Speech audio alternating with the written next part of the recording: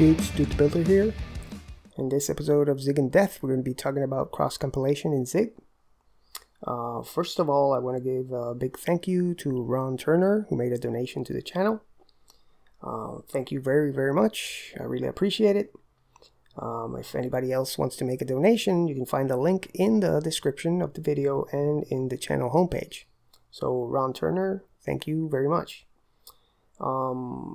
The cross-compilation capability of Zig as a toolchain is one of the most impressive things that Zig has to offer. Aside from the programming language itself, it makes it trivial to cross-compile your Zig code and also your C code. And in the case of C, that's pretty much a big deal because historically it's been pretty difficult to cross-compile C code, given all the different dependencies and very precise configurations that you have to have with different compilers. In the case of Zig, you basically just download one file, which is the Zig compiler and toolchain, and with that you can cross-compile trivially with Zig, your Zig programs and your C programs. And we're going to be seeing an example of that. Let's take a look at the build.zig that's going to allow us to do the cross-compiling. This basically, the first part is what you get from a default build.zig when you run zig init.exe. I just removed the comments, and basically this part here that deals with the main application that we're going to be compiling here is just what you get from the default build.zig. Here these two constants are making use of these method calls, the standard optimization option and the standard target options. What this allows you to do is that if the user wants to specify a target or an optimization level at the command line when running Zig build, they can do so, and then you can use those constants here in the target and options properties of this call to add executable. So with this configuration, you basically will default to the native target and to the debug optimization level if the user doesn't specify anything else at the command line. But if they do specify something, then those values will override the native target or the debug optimization level, which is basically what we've been doing in the previous examples in this series. Here we have the typical run command and run step.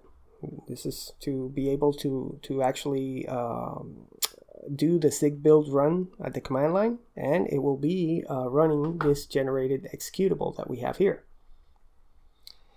Next up, we're going to have an example of using build.zig to cross-compile our Zig program to Linux, and specifically, as we see here in the target, the properties that we're defining here explicitly are the CPU architecture is going to be x86-64, the OS tag is Linux, and the ABI is Muscle. And basically the most popular ABIs here are Muscle and GNU, but you have a whole list of possible ABIs and possible OS tags and possible CPU architectures. These are all enums defined in the Zig standard library to make it easy to specify here in your build.zig.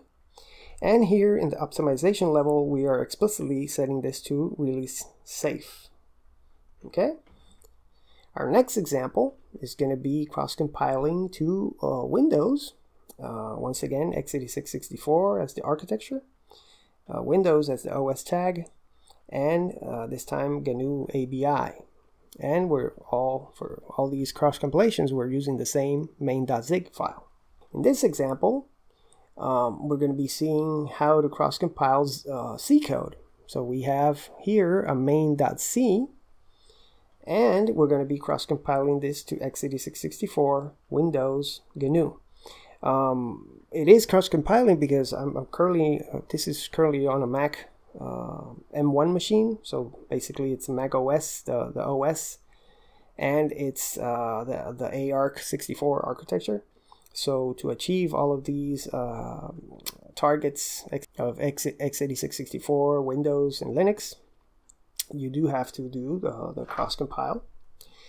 And since we are dealing with a C program that's going to make use of the C standard library, we have to make this little call here of link libc to the executable. This will ensure that when we are going to compile this, we are going to be linking in the C standard library, libc. Okay, that's pretty much the end of the build.zig. Let's take a look at those source files. This is main.zig, which is pretty much a standard hello world in Zig. And we have our main.c, which is a standard hello world in C. Okay, and here we're making include of stdio.h, and that's why we need to link the C standard library when we are compiling or cross-compiling this program. So here at the command line, if we do a zig build -- summary all, we are going to get all of those different steps in the build.zig, which will cross-compile. As we can see here, they were all successful. The main application used the debug optimization level and the native target because we didn't specify any additional command line options. Here, the main Linux is indeed using, as we specified, release safe, and it's an x86-64 Linux muscle executable. This one is release small x86-64 Windows GNU, and this one is release fast x86-64 Windows GNU.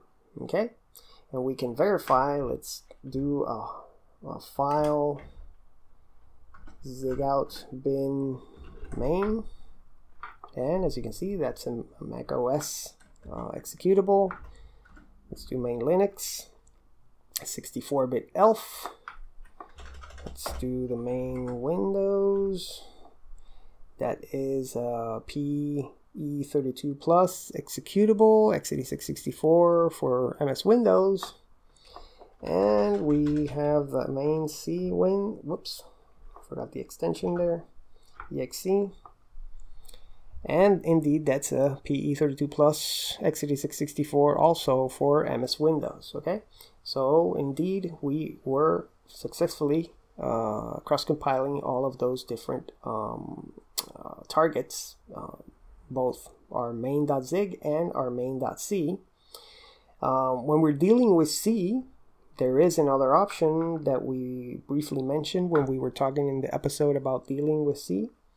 You can use Zig as the C compiler with zigcc. Here we specify main.c. Let's say that the output is going to be main C win. And here we can do a target equals x86 Windows GNU. Okay, let's wait for that to finish. Gives us there a couple of warnings, but I think it was successful. Yes, here we do have the generated executable. Let's do a file on that.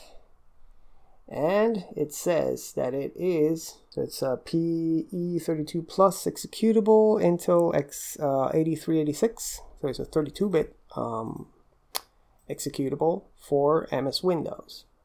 And we also have the generated PDB file, which is used by, I believe, Microsoft Visual Studio Code, or Visual Studio, I believe, has information about the executable. We can double check that. Let's do a file main.pdb, and yeah, it says an MSVC program database. Okay, So that's another option that you have. You can use Zig as a C compiler with ZigZC to do your cross compilation of your C code. And the final thing that I wanted to mention is if we do the Zig build and we do specify, let's say here target equals x86 Linux muscle, and let's also specify the optimization. Optimize equals release small. Okay, and it says that it was successful. Once again, we have all of these other cross compilations from build.zig. As you can see, they were cached, which is another advantage of using Zig as a tool chain and as a compiler to do your cross compiling, because you don't waste time recompiling if it's not necessary. And our main one was successful because this one did have to change, because now we're specifying a different optimization level and a different target. So let's do a file on zigout bin main. And there we go. It's a 32-bit LSB. It's an ELF executable, Intel 8386. So that's yet another option by specifying directly the command line options for optimization level and target for Zig build. And with that, that's basically everything I wanted to demonstrate. As you can see, with Zig, you can achieve cross-compilation in a very easy and straightforward manner, even if you're dealing with C code or your Zig code. So I hope you can make the most out of this powerful feature. Do the builder here. I'll see you in the next one.